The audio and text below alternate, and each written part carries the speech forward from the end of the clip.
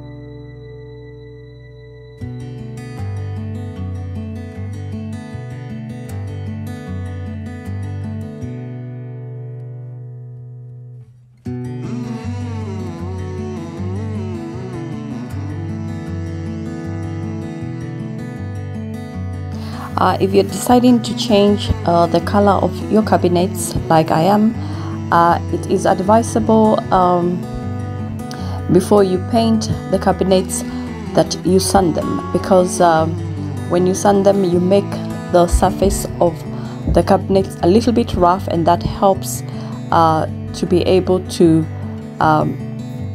get the new paint that you want on the surface to actually penetrate through the surface. So it's very important to follow the instructions of the paint that you are using to do your cabinets. So I did sand all the cabinets down. The last cabinet at the very end I did not sand it, because we are actually removing that last bit of the cabinet, because we will be pushing over where you can see the washing machine. We will be pushing it a little bit further on, because that's where we will be putting the dishwasher. At least that's one thing that we've decided to improve, is to, even though we'll be losing a cabinet space, but we will be putting in a dishwasher, which is going to help us, especially during busy weekdays when you are so pressed and you have had a hard day, and you also, after having cooked a family dinner, you still have to do the cleanup. So that I think is a good decision. So it's advisable, if you're doing some updates or a complete overhaul renovation, to think about things which you might add on, and for us that is one feature that we are adding on. So an appliance upgrade or an addition, like for us, is something to think about.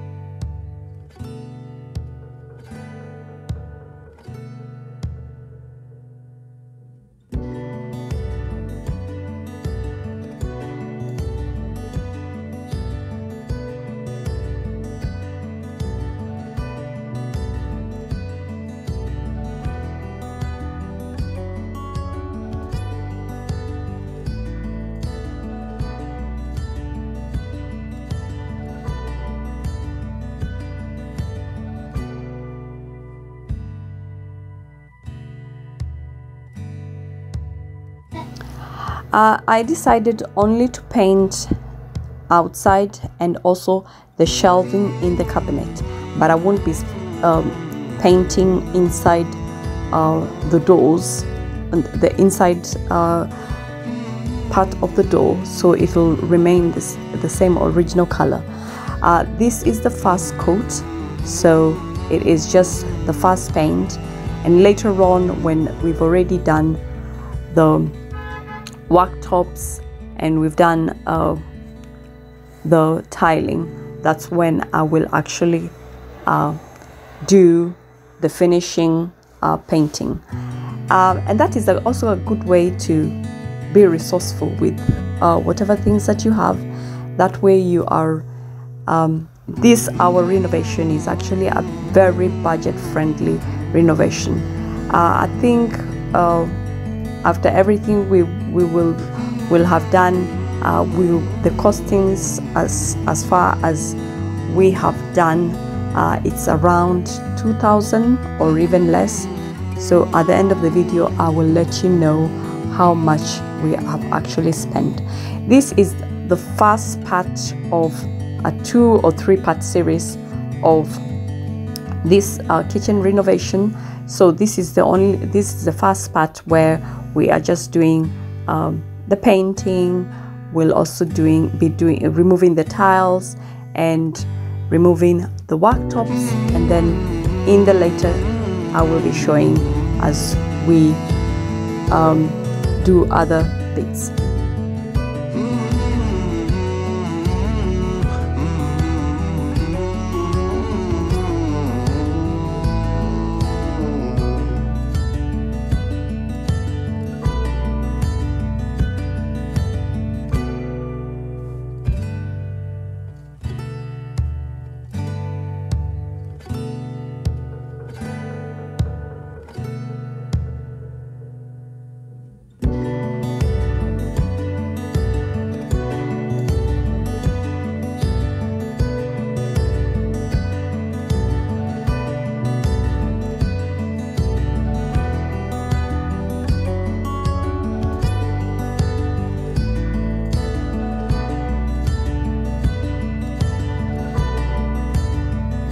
My husband also, after I did the painting, he removed all the tiles.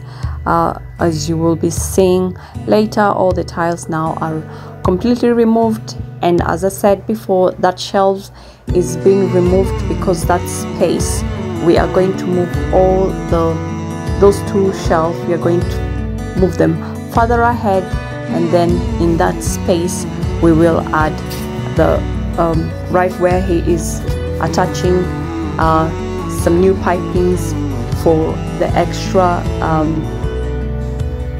dishwasher.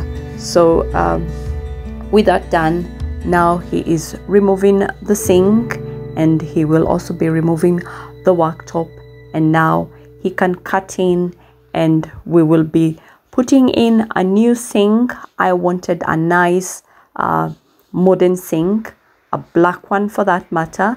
I also did buy a black tap. So those are the little different kind of upgrades, because I did not want to have a stainless steel sink, because stainless steel appliances are quite hard to maintain, especially because they tend to leave watermarks on them and stains, and it is hard to keep up.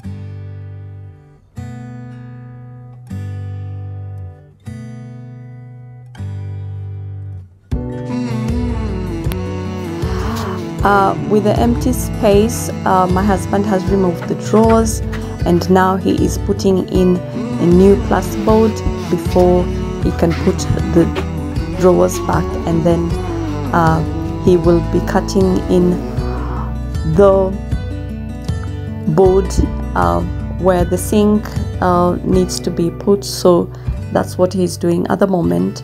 He's just cutting the space so that he can put in the worktop and put the new sink in. So yeah, everything is going according to plan. This renovation is actually surprisingly taking us less time than when we did the bathroom renovation. But yeah, it's a little bit more experience, because when we were doing the bathroom renovation, we were doing as novices.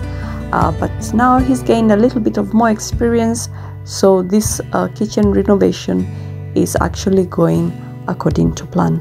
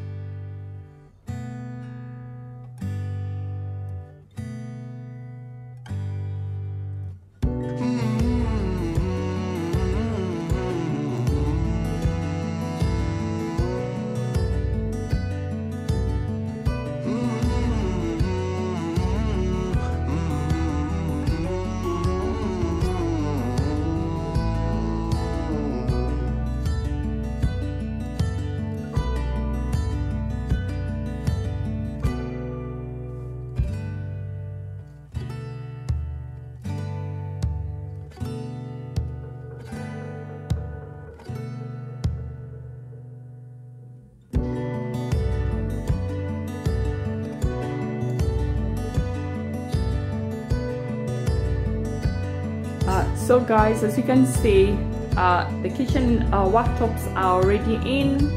I can show this.